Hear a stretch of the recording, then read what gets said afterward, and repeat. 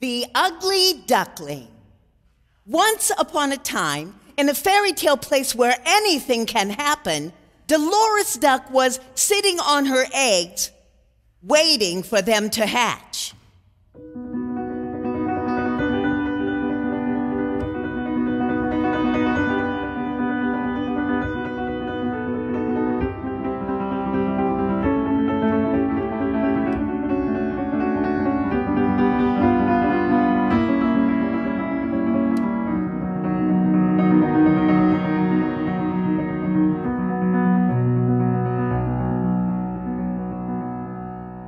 While 4 of them looked normal, the 5th looked like a jelly bean.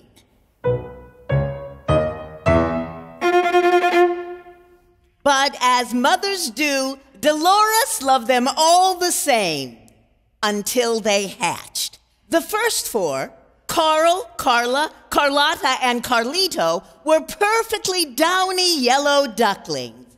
But the one from the jelly bean? Not so much. Agatha Louise was flat and covered with fur the color of coffee.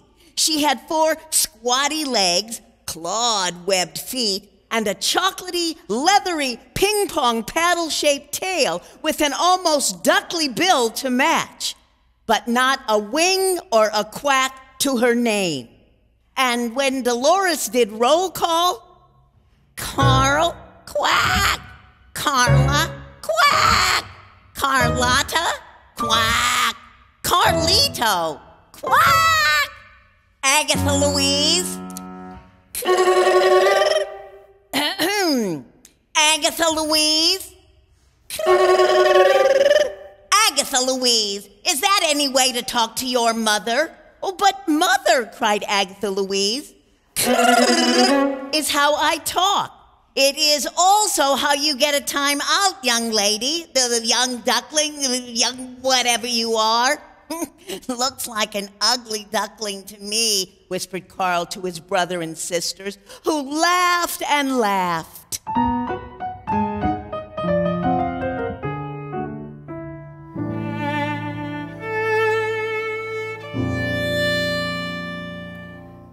Agatha Louise pretended not to hear as she watched her siblings strut to the pond, bob for their breakfast, and splash about.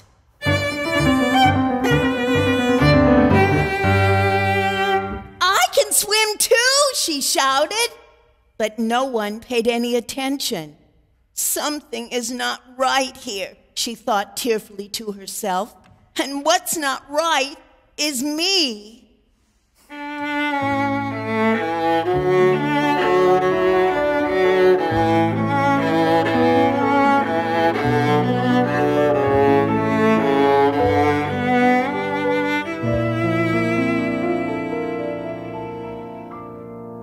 That night, when all the ducks were balanced on one leg, fast asleep, Agatha Louise snuck away.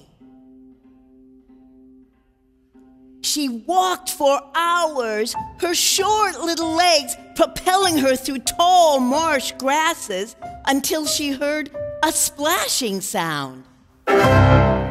She poked her head through the reeds and saw an animal swimming joyfully among her children.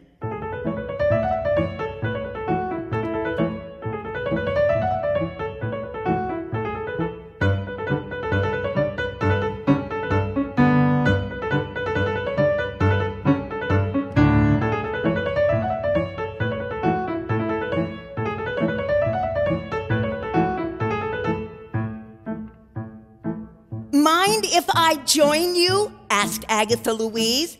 Oh, please do, the sleek-furred mother responded.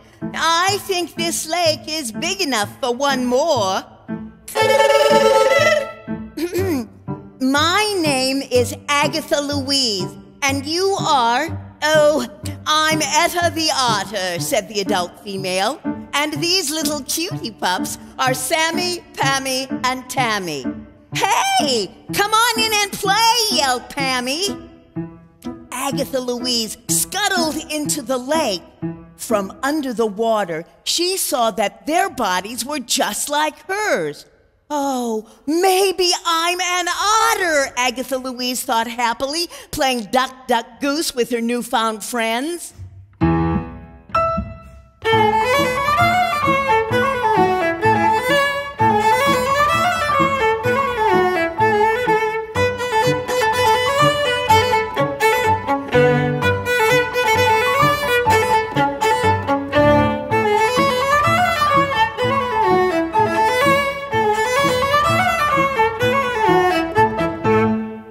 You know, she said aloud, I used to think I was a duck. What is a duck? Wondered Tammy. It's a bird with feathers and wings and webbed feet that can swim in a lake or fly in the sky, Etta replied. But instead of a mouth like yours, Agatha Louise added, it has a bill like mine. All the otter pups crowded around to take a closer look. Whoa, Sammy said, and then Tammy spotted her tail. Oh, what on earth is that? She asked, shying away. Well, don't you each have a tail? Queried Agatha Louise. Not like that, she said. We're otters with tails that match our bodies. My tail matches my beak, said Agatha Louise proudly. Maybe I'm just a different brand of otter. Yeah, smirked Sammy, an ugly one.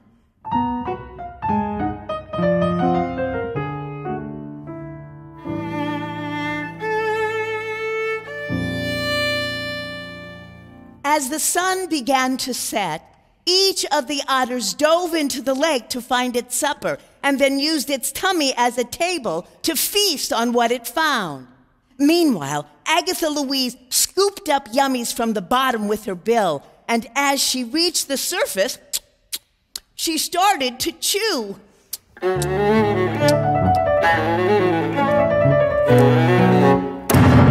Hey, yelled Sammy. That's not the way we otters do it. I suggest you mind your own business, said Etta, and let our guest eat the way she likes. Sammy, Pammy, and Tammy grudgingly did as they were told. But they weren't happy about it. And they certainly weren't happy with Agatha Louise. Something is not right here, she said to herself, and I believe that something is me.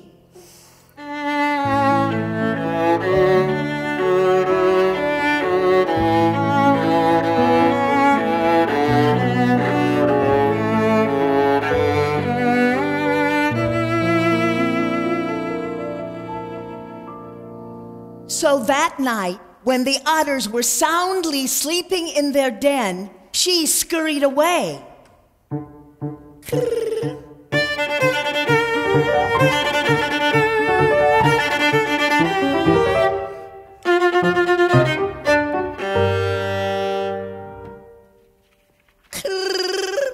I must belong somewhere, she wept, as her little non-otter legs skidded her from the shore to the forest floor. After walking for what felt like forever, she heard a huge cracking sound and scooted out of the way just as a giant leafy tree, boom, hit the earth right where she had been standing.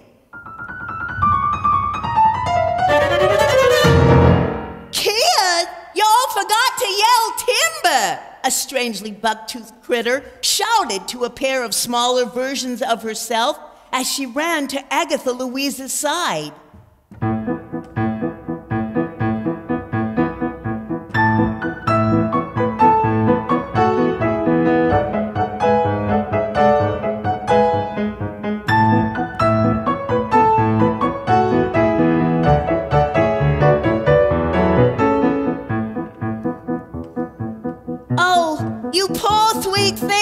she said, checking to see if Agatha Louise had been injured. "Are you okay?" "I think so," trembled Agatha Louise. "Wow, did you look out?" one of the younger creatures cried. "That tree almost smoothed your beautiful tail." "You don't think my tail is ugly?" Agatha Louise was astonished. "How could he?" said his sister, "when we have ones just like it." The two youngsters compared their trailing appendage to hers and found them to be the same, as were their fur and number of feet. "Oh, where are our manners, children?" asked the mother to her kits. "We are the Beavers," she proclaimed. "I'm Beverly, and these are Theodora and Bucky Sue." "Pleased to make your acquaintance," said Bucky Sue politely. "Yes," agreed Theodore, looking at their guest inquiringly. "So, who and what are you?" "Oh, I'm Agatha Louise. I'm not a duck or an otter, but I love to swim underwater." "So do we," grinned Beverly. "Everyone, follow me." She led the three youngsters to the river, and they all waded in, their squeals of laughter singing in Agatha Louise's ears. "Maybe I'm a beaver," she thought happily.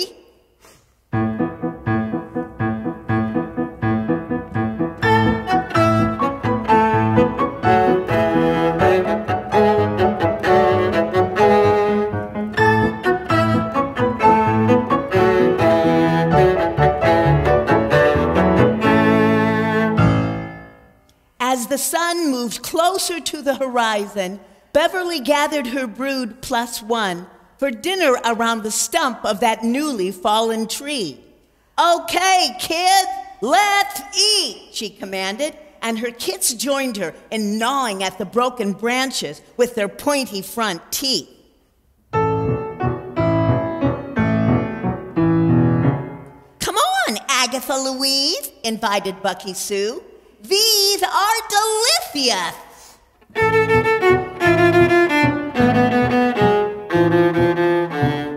But poor Agatha Louise could not get even the smallest branch past her bill, and besides, she had no pointy teeth to chew it. "You are just plain weird," whispered Bucky Sue. Theodore nodded. "And ugly, too," he added, as Agatha Louise trundled back to the lake to bottom feed alone.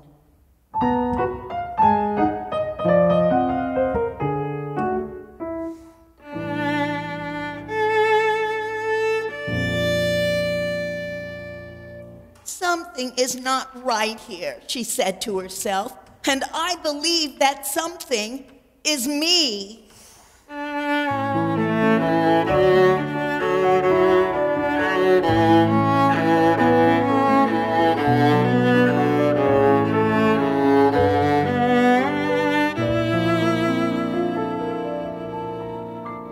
And so Agatha Louise slunk off again, her heart broken in two.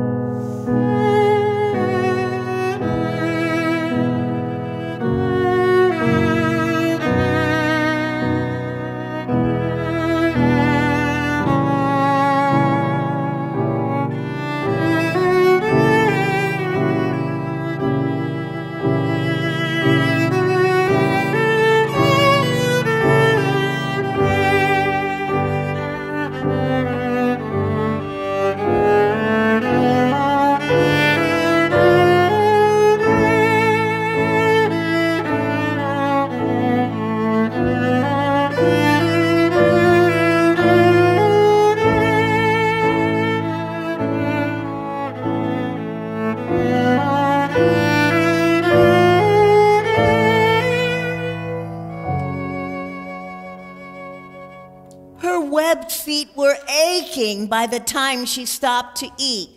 As she soaked them in a river, she saw a familiar reflection staring back at her. the closer she moved toward it, the more like her own it appeared to be. Suddenly, it emerged from the water, and Agatha Louise was beak to beak with a larger version of herself. It said. She responded. Agatha Louise? It asked her. Mom? Agatha Louise responded.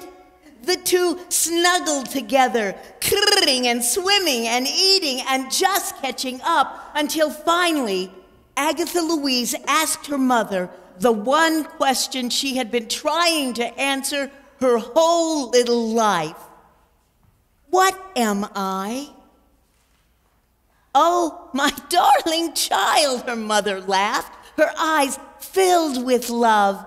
You are a platypus just like me. A what-a-puss? Asked Agatha Louise. A platypus, her mom explained, which a lot of other animals may think are weird and ugly, remembered Agatha Louise sadly.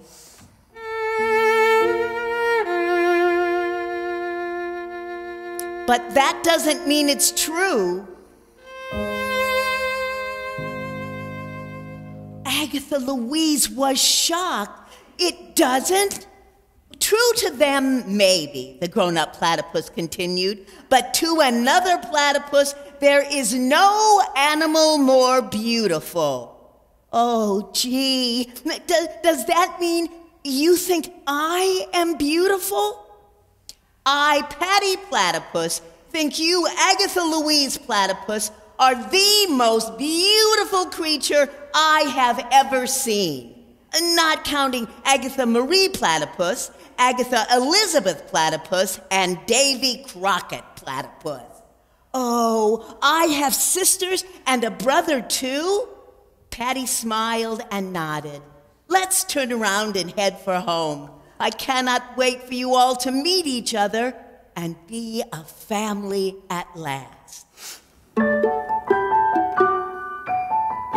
As these furry birds of a feather scampered homeward together, Agatha Louise learned that she had been egg-napped by a water rat who tried to swallow her whole. Luckily, the rat couldn't open his mouth wide enough, so he left her in the first nest he found. And the rest of this story we already know. Except for the last part, where Agatha Marie, Agatha Elizabeth, and Davy Crockett all welcomed home their long-lost platypus sister and loved her so much that she started loving herself too. Something is right here, she said proudly, and I believe that something is me.